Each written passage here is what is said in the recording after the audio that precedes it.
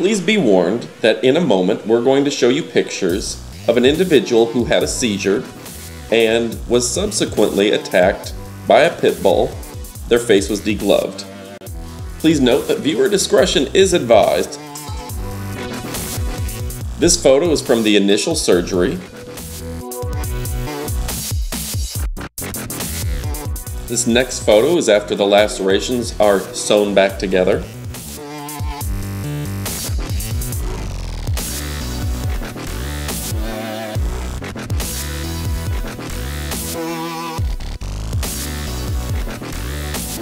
This next picture is 3 weeks after the surgery.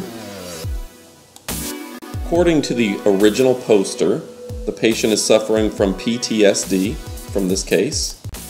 This photo illustrates the paralysis in the face. My wife, who's an advocate for the breed, contends that pit bulls get blamed for a lot of attacks. She says that a lot of people don't know how to identify a pit bull, so when there's an attack, they immediately blame pit bulls for the attack, unnecessarily. Now, the original poster of these photos says that 85% of dog bites to the face that he sees at his hospital with 2,000 cases are from pit bulls. The counter-argument is that the statistics are in error because of false reports, people blaming pit bulls when pit bulls aren't doing the attacks. We'd love to hear from you. Give your comments below, and thanks for watching. Goodbye.